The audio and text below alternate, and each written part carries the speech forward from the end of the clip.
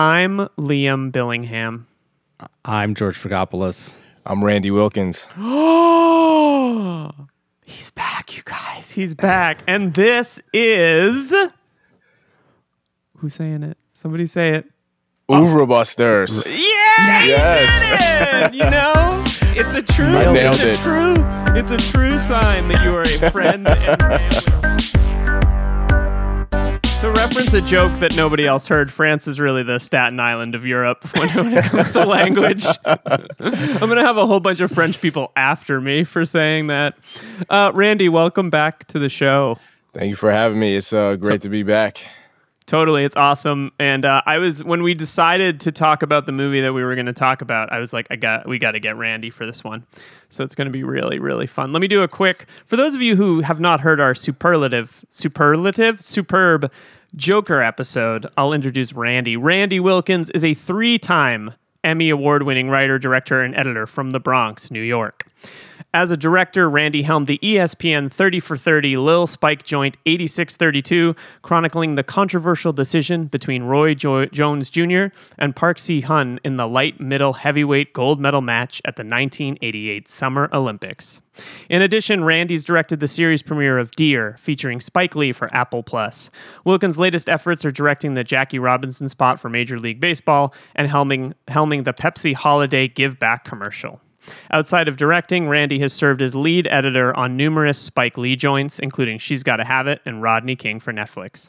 He is currently on development for his feature script Pray for a Little More Spring, while also in co-development for the miniseries Forward Ever. Randy, it seems like you have not a lot going on, so I do appreciate that you took some time to come talk about Akira Kurosawa with us. This is great. We very rarely have filmmakers on the show, so I'm excited to talk about the movie that we're going to talk about. George, do you want to tell us what movie we're going to talk about? Yes, I would love to. So we're talking about 1958's The Hidden Fortress.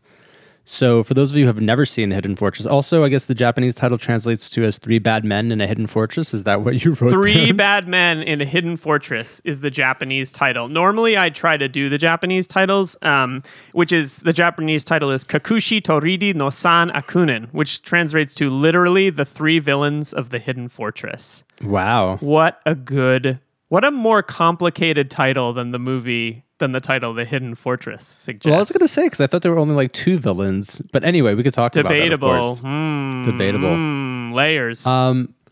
So, The Hidden Fortress tells the story of 2 peasants, Tahi and Madashichi, who become involved in a conflict between the Akizuki clan and the Yamana clan. As they try to survive the aftermath of a battle that they were too late to join because they're kind of bubbling idiots. Bubbling? Bumbling? They're bubbling idiots. They're bubbling idiots. Bumbling idiots? The guy who says that might also himself be a bumbling idiot. No comment. As they try to survive the aftermath of a battle that they were too late to join, the 2 peasants discover some hidden gold near the titular hidden fortress. They also are discovered by Toshiro Mifune's character, Makabe Rokurota? Rokurota. Yeah, Rokurota. Yeah, it's a tough one. Who is the general of the defeated, or a general of the defeated clan. He is in hiding with the Princess Yuki, who's the heir of the now nearly destroyed Akizuki clan. Rokuruta sees the peasants as a kind of Trojan horse that he can use to get them across the border into Hakakawa, whose lord is an ally. The 4 of them then begin this adventure in which they try and cross the border into friendly territory. And in the meantime, they find themselves getting into a series of adventures like a fire festival, saving a woman who's been sold into sexual bondage, and a number of battles and last-minute escapes. Heroes eventually survive all these adventures, and the princess is restored to the throne. The end. There we go. Boom. The film was directed by Akira Kurosawa. It was produced by Sanzazumi Fujimoto and Akira Kurosawa. The screenplay was written by Ryozo Kikushima, Hideo Ogune, Shinobu Hashimoto, and Akira Kurosawa. Cinematography, which is unbelievable in this movie, and I really want to talk about it, is Kazu Yamazaki, and it was edited by Akira Kurosawa. And this is interesting to me for two reasons. I just want to throw this in now. So the film's shot in August of 1958. And it was supposed to be finished in August, but the set was destroyed 3 times by tsunamis. So they kept having to move locations. They wrapped the film on December 11th, finished it December 23rd, and it was released December 28th. Crazy. Unbelievable. It's like a Soderbergh. Fucking, especially when you consider the score of this movie. And the production company was Toho, and just a fun little detail is that every morning during the writing phase of the movie, Kurosawa who is known for like inviting his writers to spas for months to write scripts, which sounds amazing. He would invent insane situations, and the other writers would think of ways to get the protagonists out of it, and that's how they built the script for the movie, which is incredible.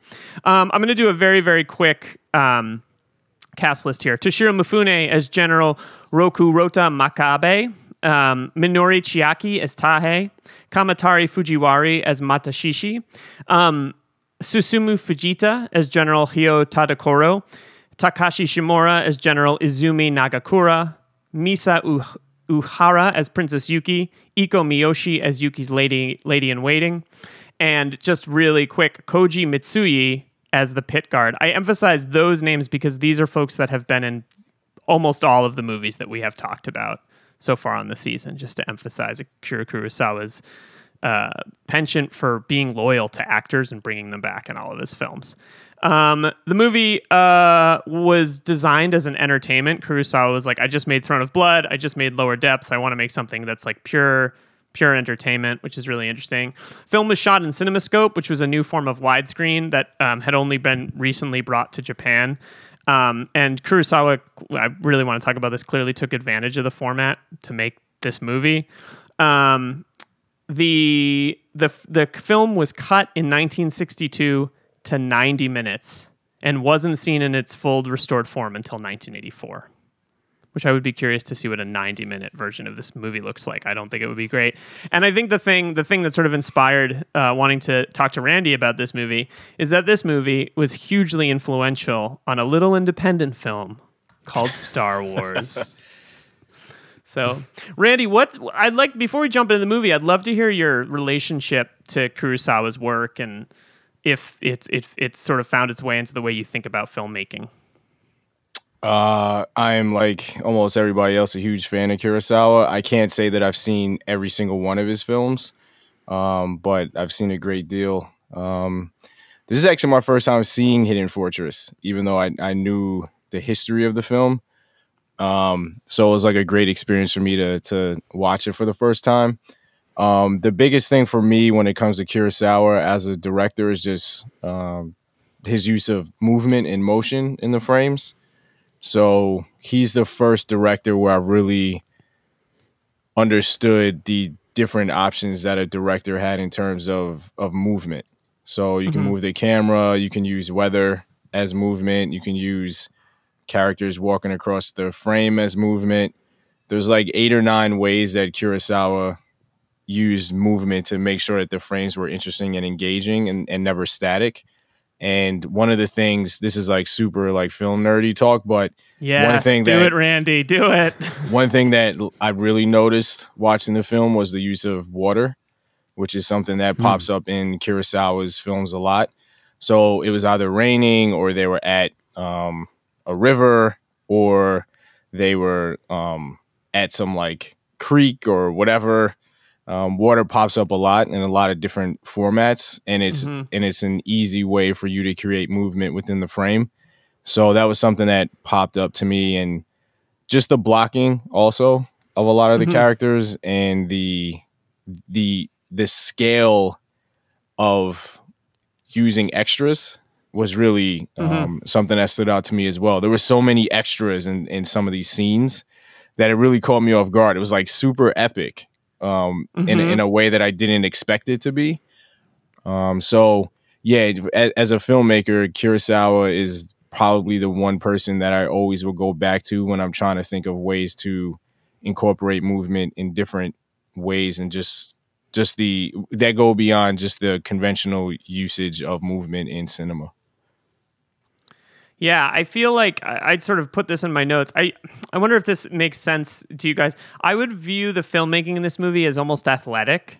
Like, it's like he just knows from like that first shot in the movie where he's following the two peasants.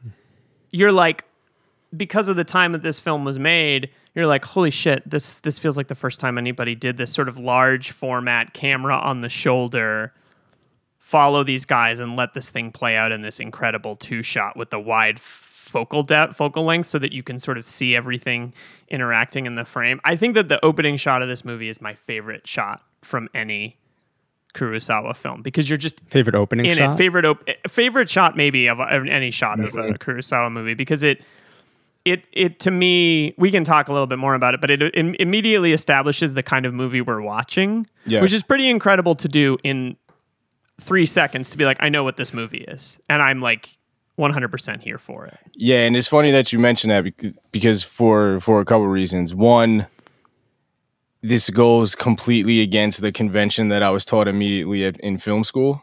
Mm-hmm. So I went to Tisch School of Arts, blah, blah, blah, blah. And 4 years later. Yeah, 5 years. Right. My first year. Small little school called NYU. Yeah, small school. Nobody's heard of it. But it's the Star Wars of colleges. Yes. Well, that would be USC. We don't want to talk about true. We don't want to talk about those guys. And ladies. That's whatever to USC. But shade USC. Shade. University of Spoiled Children, yeah.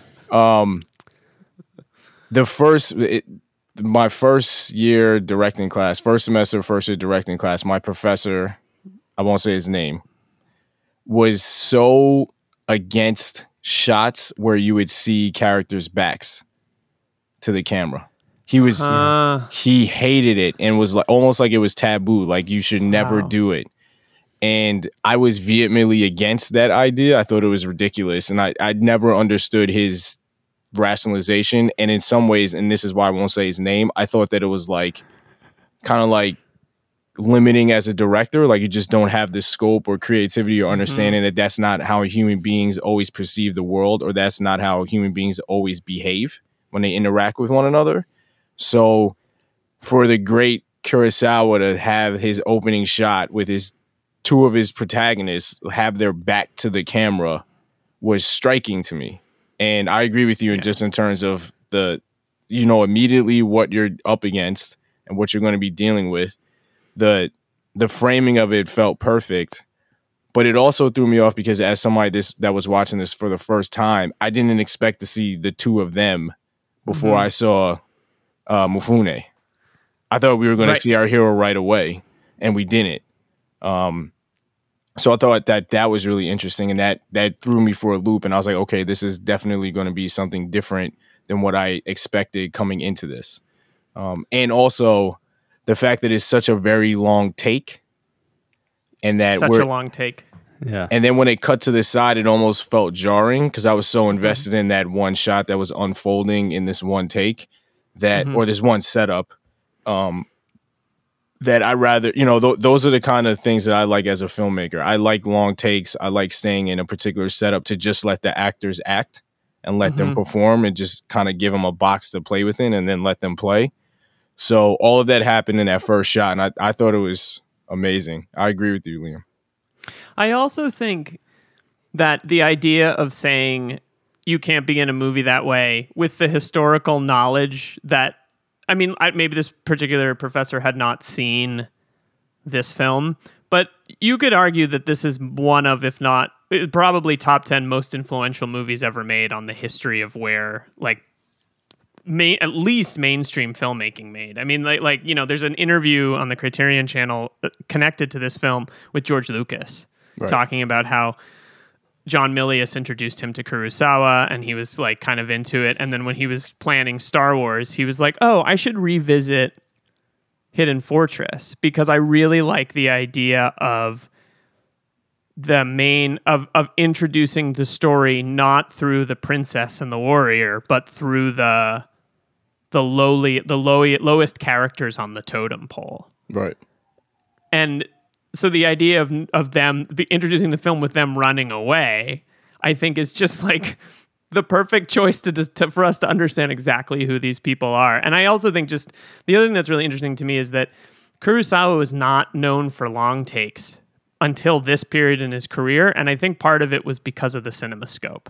So not only is he making an incredibly influential movie. But I think he's helping to rewrite cinematography with the way he chooses to frame movies in this film and the films that go forward.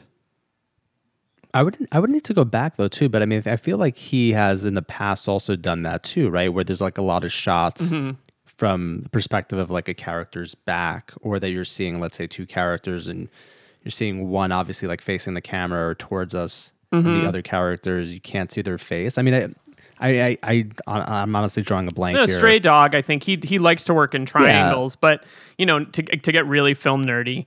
The frames in those movies they're not CinemaScope, so they're much more narrow, right? Yeah. And so you can't give the expansive frame, and I'd love to hear, Randy, if your thoughts versus the way he maybe composed in earlier films. It's all very narrow. It's all very close together. And it works for these films that even Seven Samurai or some of the more domestic films or the city films where people are all on top of each other in Tokyo in 1948, right?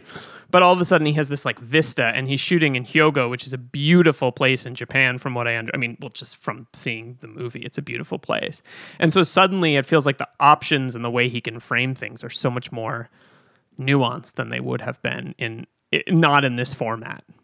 The scope of the film really hit me in that scene where they all the prisoners revolt. Yeah. And they're coming down the stairs. Jaw dropping. Yeah, and it was like, holy shit. And that goes to what Randy was saying too about the use of extras and the size of it. That was the first moment where I was like, my God, like this film is like a massive adventure. We dug in immediately to the nerdy stuff. Do you guys like this movie? I think this movie rules. It's so good.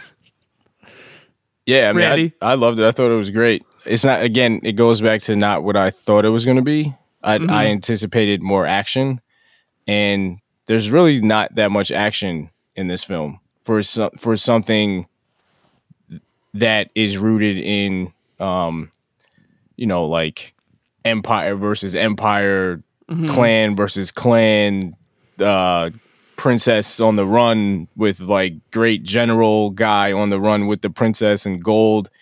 I thought that there were going to be more like quote unquote action moments, and a lot of it seems to just be rooted in character and setting us up for certain moments, and this like long character process and rooting it in the two lower characters on the totem pole, but really having them push the story for us and like create the danger. Like it was almost as if they were creating the danger and not the action moments, which again was something that I found really interesting because it was a different take on this type of film.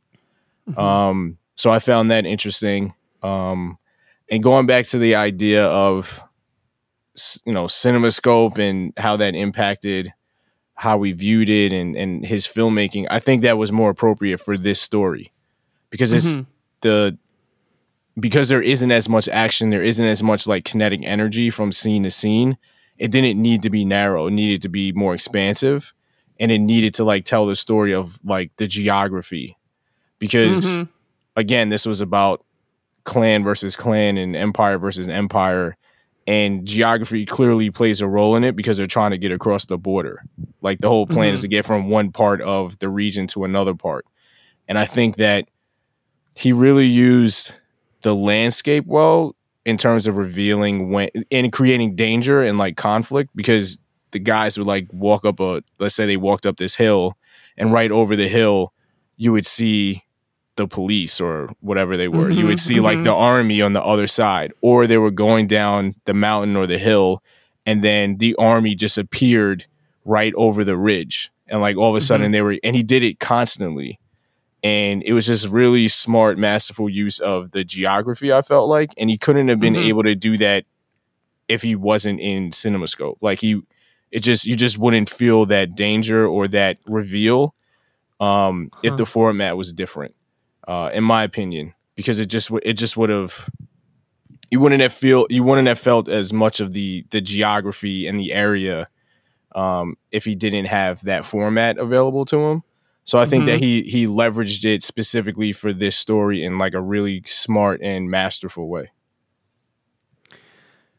It's one of the things that is interesting and powerful about this movie is when there's a moment in the film where they're going uphill and they get to the top of the hill and all these soldiers start coming up and the camera pulls back it's a great example of like literally a moment when you go Yep. like you can't believe it's happening, and it's because of the wideness of the frame, everything is in focus, and he finds ways to make you to challenge your perception of space and challenge where things are in relationship to one another. That is like really exciting. I feel like you can see the influence in so many movies that came, it's the Star Wars is the obvious reference, but like I was thinking a lot about, I weirdly thought about, and for other reasons, but I thought a little bit about some of these like Westerns that came after it. I thought a lot about Quentin Tarantino's Westerns and his war films a little bit, like just the decision to shoot and scope and what that means in terms of like what you make space for in the narrative. And the narrative in this is a little more stretched out. There's almost,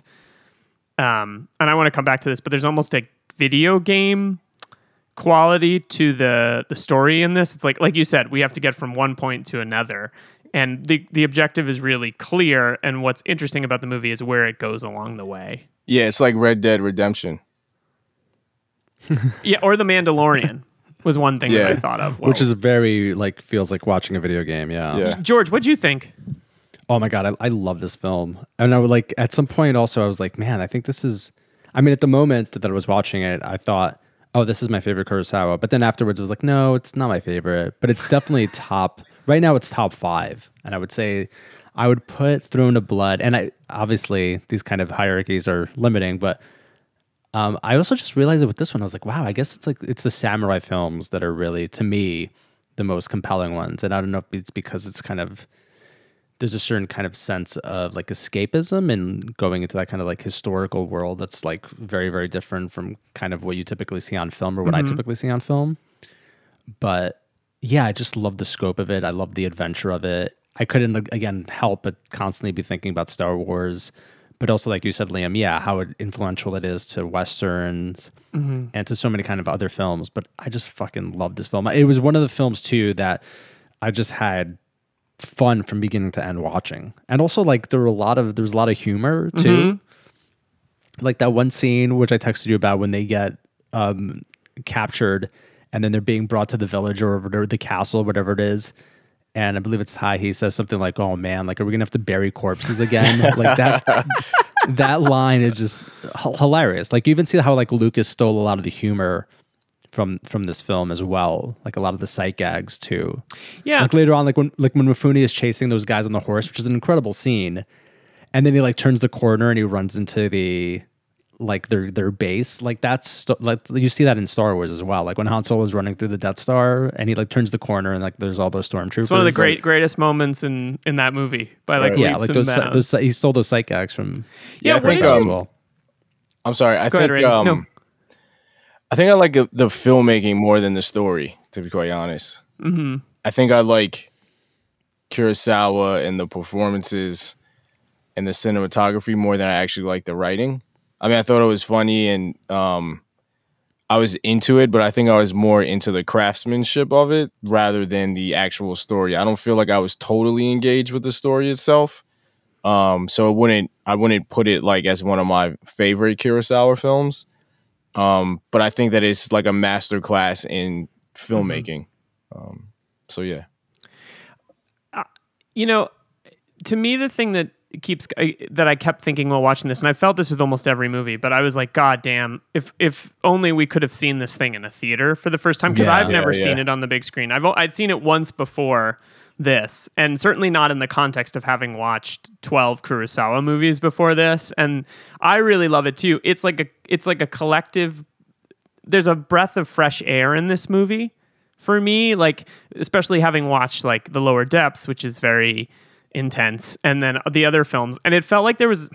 It's interesting that you talk about the craft, Randy, because I think on some level the thing that is most amazing about this movie is how effortless he makes everything feel. Like you don't feel the strain or whatever. You never feel like you're in less than the hands of one of the most talented guys to ever put a camera on something and create a visual story, right? And he manages to make the story, which I think if you pause and watch might feel a little ridiculous.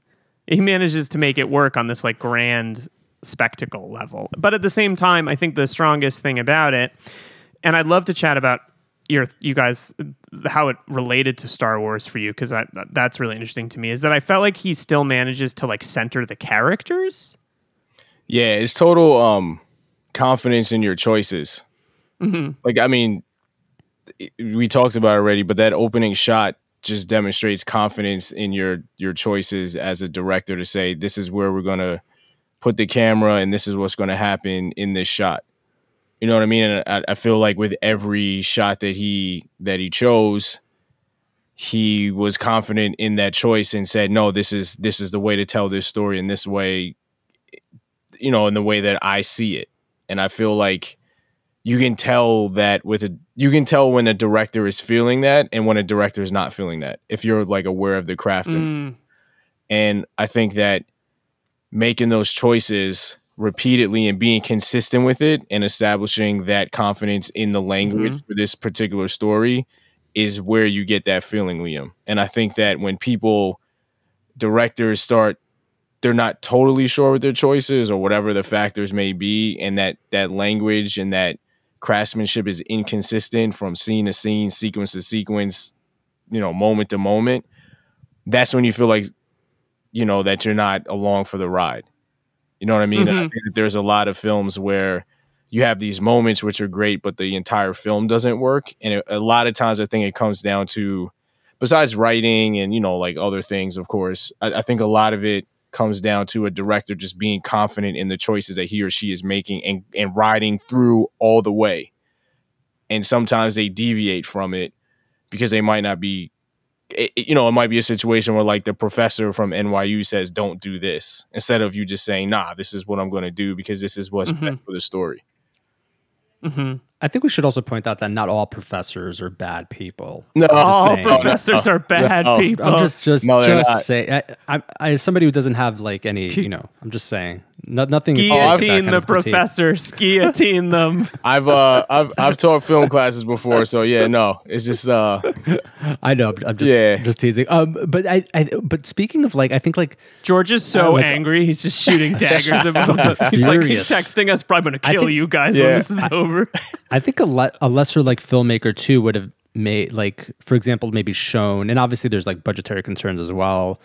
But like, it's amazing that the film starts with them like complaining that they were late to the battle. Yeah. Right. Like, it doesn't begin with like any sort of it doesn't begin with a huge action sequence. It begins with this kind of like intimate moment. Again, obviously from point of view where you don't even see their faces, it's this long shot, long take, where I think like a lesser filmmaker would have just kind of like would have shown you something there, like to get you like hooked. And he's like going back to like this confidence in his choices, right? Being like, no, let's like begin like at the end of this sequence, right, where these guys, and it says it totally fits into their characters, right, and who they are and what happens later in the film, that you see them leaving after like, well, we fucked that up too, like, didn't we? It's like such a good decision. I think that one thing that is interesting to think about is that, like, I know knowing you guys, Star Wars is so influential on our psyches and our like love for visual storytelling, and like it's, you know, it is now, you know, for when we were younger dudes, I think it was like, oh, Star Wars was something we thought about every couple of years, and now it's like such in the consciousness of culture all the time, for better or for worse. In some ways, I think honestly for worse, but whatever. Thank you, Randy. Exactly.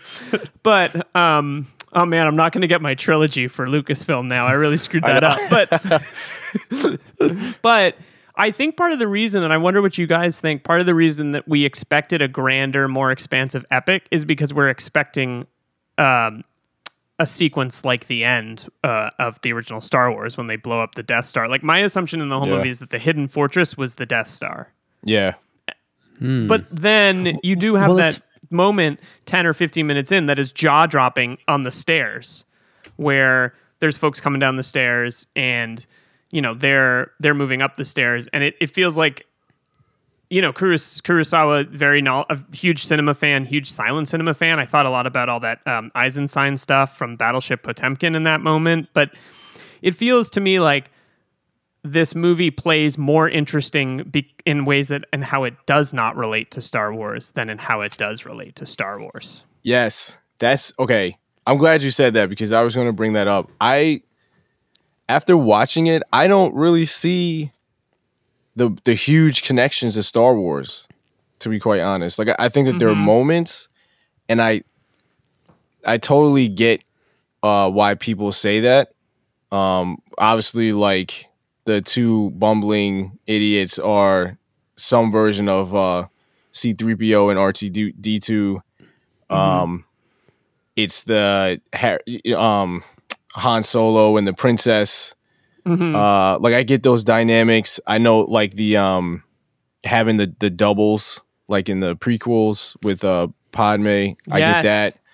I get the thing with the horse. You know, like with Mifune on the horse. Oh, it's so good. And I largely get it, but I think it's only outside of the treatment of the two characters and like centering the story around the two characters throughout the entire Star Wars universe. I think that there are other films that you can like immediately point to and say, this is at least visually or like costume wise, those things I can immediately say that influenced Star Wars more than Hidden Fortress now that I've seen it. So I'm curious, like, where you guys see like the major connections, because I see them, but then I expected more than what it actually was or is in my mind. I mean, I was surprised at how much of Star Wars I felt like there was in this, with all the things that you just said too, right? With like, yeah, the two guys as being kind of like versions of the droids, obviously, which I knew that like that was the most obvious thing, and like I knew also about like the princess. But I also think like what this film does really well, that I think the first couple of Star Wars films did really well, was that they were both epic but also very intimate. And I don't know if that intimacy comes through because of how well drawn these characters are. But by that I mean that you get the sense that there's these much larger political, historical kind of intrigues that are happening. Like that one moment, for example, where he just draws the map in the sand, and it basically says like, we're here, we need to get there. And it reminded me of like the Seven Samurai, which does the same thing really well. But the way in which, like with really quick brushstrokes, like Kurosawa draws these larger historical tableaus, but also makes them feel really intimate. And I think, again, like the first Star Wars films like did that really well, in the sense like they're all of these stories and there's this huge universe that's happening, but all you really need to focus on are these characters who are doing their thing like in this small corner of the universe. But what's the big universe in Hidden Fortress? Oh, well, like you get all of this kind of like like, for example, like this perhaps ongoing war between these two clans that we don't really know about, but all we're getting is like funneled through the perspectives of these two characters. You get like this background between like these two generals that are clearly like they were friends, but now they're enemies. But they both have like this big they both have like this enduring respect for one another. There's also this other place that they have to get to, this other kingdom in which they're allies with them, but you don't obviously know like why they're allies or what the perspective is. I mean, I think it does like a really good job. Also, there's a princess, but you don't know who her parents are. You don't know exactly what kind of claim she has to the throne. I mean, to me, it drew like all of these questions and made me like think about like all of these other things that were happening, but you didn't really need to know about them. Yeah, you were just kind of drawn into the story. I'm just not sure I felt like the larger world of the dueling clans and kingdoms. Like I think I know enough to make sure that it works for the story. Like I know that they're at odds, but I didn't feel the like overarching danger and consequence of what would happen with these two kingdoms. You know, like I know when I watch Star Wars, it's clearly like the rebels versus this empire, and like the empire is present. Like the empire is driven by this like villain, and I know who the villain is, and I know what's driving the villain, which is like the Force and the Emperor. There's like layers to like that kingdom, and then I know that like the rebellion has this hierarchy, and this is what they're fighting against. For this one, it felt more like we're on the ground with the rebellion, and like very much in their intimate story, and like how are they going to get there. But I didn't feel like the grander, larger world of consequence between these like two dueling places, because really it wasn't about the I'm totally gonna like mess their pronunciation up, but it wasn't about the princess's clan. Like we never got their perspective of the clan because they were essentially wiped out. Yeah. So it's like what are they're not really like two dueling kingdoms. It's just the remnants of one kingdom trying to get back to the throne versus, against like these guys that are at the border. You know what I mean? And it's like I wasn't really even sure like who was the main leader of the Yamayana? It's Akizaki is no, that's the princess. Yeah, but for the other kingdom, the dueling kingdom, I don't even know who the leader was. Like who was like the main? There were so many different like it felt like they were like tribal chiefs almost in a way. That's because you don't see the Emperor hologram until the sequel, right? And I don't see a Darth Vader either. Like who's? So this is interesting.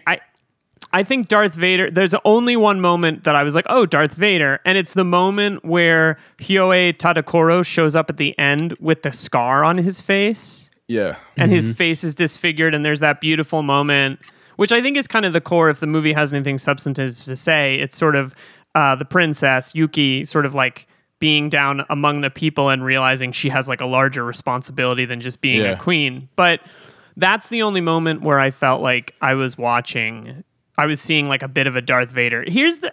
I wonder if some of this is marketing. And what I mean when I say that is like Lucas makes Hidden Fortress, right? I mean, sorry, he makes Star Wars, right? Freudian slip. He makes Star Wars, and a cottage industry is built up around it, and everyone wants to talk to George Lucas about this incredible thing that he's made. And he, because he's a film nerd, is like, well, I love Akira Kurosawa's The Hidden Fortress, and that is become sort of the legend. Not that it wasn't influenced by that, because he clearly states that it was. But I watched an interview with him today where he's like, yeah, The Hidden Fortress is like my 5th favorite Kurosawa movie. He's kind of like, he's a little bit dismissive of the movie itself, but he knows what to plagiarize. He plagiarizes the right. He kind of steals the right elements. Right. Yeah. And he also sublime poets steal. And in one mediocre point, poets borrow, sublime poets steal. Oh my God, these fucking professors! Am I right? My God. But at one point in the interview, he's like, my movie kind of liberates the sort of lower characters as the main sort of narrators. We're seeing the story from their point of view. But then he makes a comment. He's like, but in Star Wars, the princess is a lot more of a stand and fight character.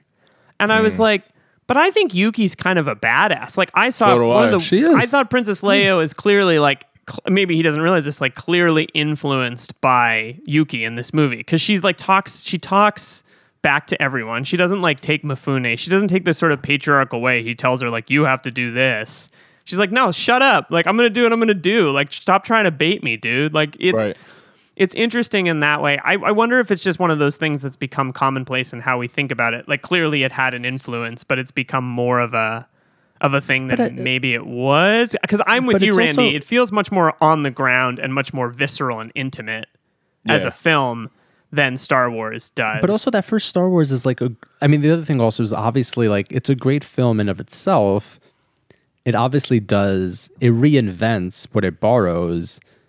Like I don't know, like the I think the looking for like complete one-to-one correspondences kind of misses the point, right? Like clearly it's just like this film influenced Star Wars. It doesn't mean that it's a complete like shot for shot or like completely borrows everything directly from it. I think also like there's like another kind of like interesting analog between like the samurai who like within the Western, like let's say cinematic canon becomes like the cowboy, or like for Lucas becomes like the Jedi. It doesn't mean that obviously like the Jedi isn't like an invention or isn't something new that Lucas also like invented. I'm just saying like there's like analogs. It's also really interesting because like so much of like The Mandalorian, for example, like is still like ripping off Kurosawa. Japanese cinema and Kurosawa in particular. Yeah, but I was also thinking about like the Lone Wolf and Cub series.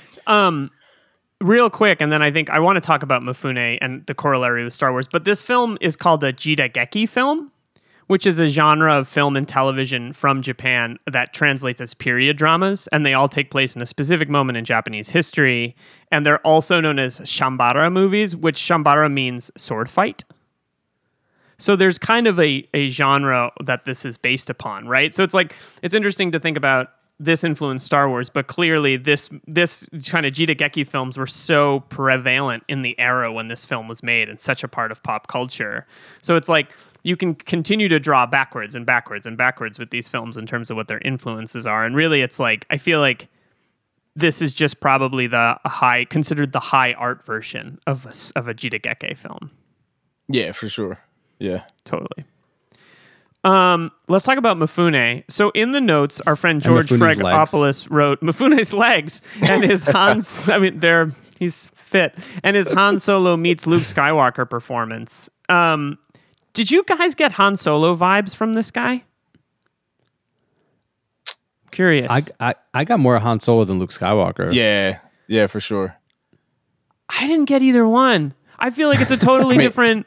It's interesting, right? If I had to choose, I would say Han Solo. But again, it goes back to how I feel like the connection between this film and Star Wars isn't as strong as I thought it was going to be. I mean, I ultimately don't see either one either. I see moments, but I don't. And again, it doesn't have to be like a one-on-one thing, like a one-to-one thing. But I mean, the people say that this is like one of the foundational films for Star Wars, and I just don't see that. Like I see borrowing, but I don't see how this is like a foundational piece. And with the Mifune character, I don't see Han or Luke in any way. I don't either. And I think that what's interesting is I think this is an interesting way to talk about one of the things that I think is thematically interesting about the movie, which is the way it sort of plays the peasants against the royalty. Yeah. Like there's an interesting kind of, I don't know what this movie has to say about class, if anything. I mean, it is kind of an adventure, but there's these little smart, interesting things snuck into it. Like the fact that we're watching the film from the peasant's point of view. What did you guys think of the decision to root, Randy, you talked about this a little bit, but the decision to tell the story from the peasant's perspective as opposed to from the princess and the warriors? Okay, so I'm going to take this a little left because when this was happening, I thought immediately of Parasite. And I'm not the biggest fan of Parasite. I'll just say that. Get off this butt. No, I'm just kidding. I know. and part of the reason is because I think that the discussions of class are like really muddled and it gets too much credit just because it's actually taking the risk of speaking about class. So I think the film gets too much credit. I don't really think it's saying as much as we would like to think it is, in my opinion. And I think that this does a better job of speaking about class than something like Parasite, because I think that it allows the dynamics to play out more. And I think that the peasants are constant. It is very clear what their motivation is. And it is very clear that they are going to make certain choices based off this one motivation. Like, even when their survival is at stake, they are always thinking about gold. And that they're always thinking about their economic position throughout the entire film. And they're willing to risk their lives. They're willing to turn their back. They're willing to turn their back against each other. And I think there are multiple scenes, not just with the two peasants, but with other secondary characters in the film, where it is very clear what the class dynamics are and what people will do to like get out of that situation. Like even the scene at the beginning when they're all just like the extras are like laying out and then they attack the soldiers. Like that told me a lot about how desperate they were to get out of their situation, to get out of slavery, essentially. The young woman that the princess saves when they're in that village, her loyalty to like the queen or the princess or whatever is like very apparent. She's willing to like sacrifice her life for her, which is in very stark contrast to the two male peasants. You know, like there's like class seems very, very like clear to me in this film. And I think the perspective and the honesty that like not everybody's going to act the same way, even though they're in the same situation, was very accurate, and I appreciated it because even in the scene when they're running down the steps, our two like peasants are off to the side. They use it as an opportunity to escape. You know, is it like Right. there's so We thought many we were gonna layers. die, yeah. There's so many layers to it that I think like really accurately present Kurosawa's perspective on class at that time. Yeah, I think for me where like I was watching the film and I was like, oh, this is like a fun adventure movie. Like I'm really enjoying it. Like it's a pure piece of entertainment. But where it turns is that moment when she literally buys back the woman who's been sold into like sexual slavery. Like that's the part of the film for me. It was like, oh, okay, like class really where it made the class dynamics became became foregrounded in a way that they weren't before. But yeah, you're totally right. Like it's very much about the class tensions between what the peasants represent and obviously what the royalty represents. And I think to the movie's credit, every character feels fully realized around those dynamics in the sense that, like, you know, traditionally when we see a character like Mifune, he's heroic and noble and has nobility and all these things. But also he's a little bit like, yeah, but also let's lie to these guys about what we're doing. Let's pretend we're one thing. And then at the end, and so they're sort of at a disadvantage throughout the film. And by the end of it, we're kind of like, at the end, when they find out what's really going on, they're given this like little pittance. And then there's the moment where it's like, and she says, share it, right? You guys have to share it. You have to, this is what you have to do. That's the noble thing to do. And then one's like, they're like, you can keep it. It's fine. I don't care. Like it gives us real people. The fact that is that like a moment of like solidarity that they've in fact like learned to become like friends? Well, they are friends through the whole film. They clearly care about each other, right?